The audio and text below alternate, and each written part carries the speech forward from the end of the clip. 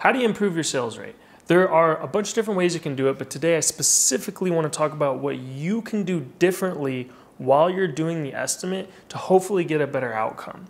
You may have heard the quote, doing the same thing over and over again and expecting a different result is the definition of insanity. When you really digest and think about that and put it in terms of doing painting estimates, if you continue to do your estimate the same way, it would be crazy to expect any different result or to think that you'll just magically get better at sales. The hard part is knowing, like, what do I need to work on? What do I need to do different in my estimate in order to get a better result? Now, you've also may have heard of the quote, men lie, women lie, but numbers don't. I think a better way of putting it is like people think or believe they're saying factual things, but when it comes to actually looking at the statistics and the reality and the actual like numbers, come to find out that isn't the case. You know, I am personally guilty of this. I'm definitely not immune to it. You know, I've created these stories in my head that I thought were true, and I started acting on these false narratives just to come to find out later that they were just inaccurate. And I needed help to be able to see that by actually tracking something and getting, you know, the numbers.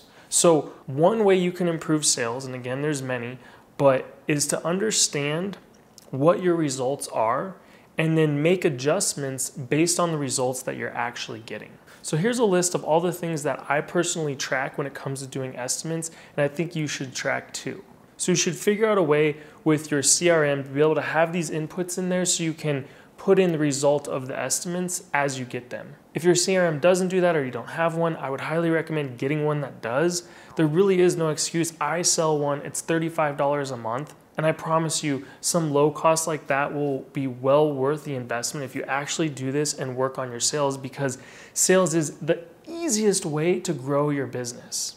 Think about it. You do the same amount of estimates, you get the same amount of leads, but magically you have more revenue. And it opens up so many more opportunities. You now have more money to spend on marketing. And you can justify spending that money because it's turning into more sales and it's worth it. All right, so at an estimate, you're gonna get a yes, a no, or a maybe. And there's a lot of different ways they can say maybe or no. And that's what you actually wanna track, is like, what are they actually telling me? I call them objections. So an example would be, you know what, this looks great. Let me talk it over with my husband or wife and I'll get back to you. Or this looks great, thanks. I'm gonna get a couple other estimates and after that, I'll get back to you. Or a flat out no would just be like, you know what, I wasn't sure what the price was, but after seeing this, like, I just can't afford it. This price is too high and I'm not gonna do it. Or maybe they say, you know what, I'm not gonna do it this year. Or they just say, hey, I got another estimate, I'm gonna go with that company because it was a lot cheaper, or because I trust them more, or whatever the case is. You want to track what your actual objections or outcomes are. And what you'll find is most people have one common objection. So it's like, think about it. I just seem to always get think about it. That's what most people tell me if it's not a yes. And now you actually have something to work on. So check my sales videos. I will have videos on the main objections and ways that I've personally found to reduce that objection by changing things in my estimate, by changing how I say things, and by changing how I ask for the job. You know, I'll put a link to the video I made that's like the 7.5 steps on estimates, and you'll see out of those 7 steps, 3 of them are closing. So as you work on and learn and get used to handling these objections, you'll just get more comfortable and it'll become more natural working on it. You know, when you close and you think about it, you're gonna slowly build up, you know, how you like to respond to that and hopefully change that into, you know what, let's go ahead and do this. Now I wanna be really clear, I'm not talking about being, you know, the sleazy, pushy salesperson. A lot of times it's just little tiny things, just the way you frame your sentence or make a logical statement. Because in reality, put yourself in the client's shoes. A lot of times they don't really want to think about it, or they don't really want to get other estimates. They've got plenty of stuff to do. We're all busy, and it's kind of annoying that you have to get painting done for whatever the reason is. And you just hear, you know, like, what should I do? Okay, get 3 estimates, pick one. You know, it's just this big thing on your to-do list, but in reality, it'd be nice to not get 3 estimates, to just get 1 estimate and be done with it and check it off your to-do list. But the reason you don't do that is you're worried about, you know, missing out or getting a bad deal.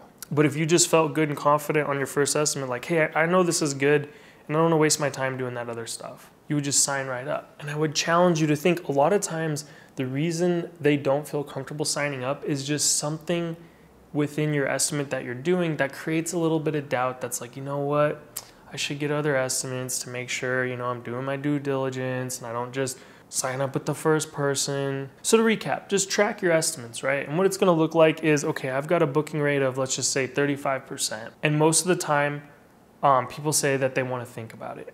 So then you work on think about it and how to try to get rid of that objection. And then you look at your stats, over the next couple of months and you realize like, hey, now my most common objection is other estimates. It's nice, I'm not getting think about it, but now I seem to be getting other estimates. That's weird how just like whatever I changed led to a different outcome. But something else I notice is my closing rate's up to like 39% now. So you can kind of see, the people that said think about it are kind of shifting over to other estimates, but also some people are saying yes, and that's the whole game. It becomes fun, you just trial and error, this feedback loop. Now we're gonna work on other estimates and tailoring and changing your estimate so that hopefully you get that objection less, and hopefully you pick up some more yeses along the way.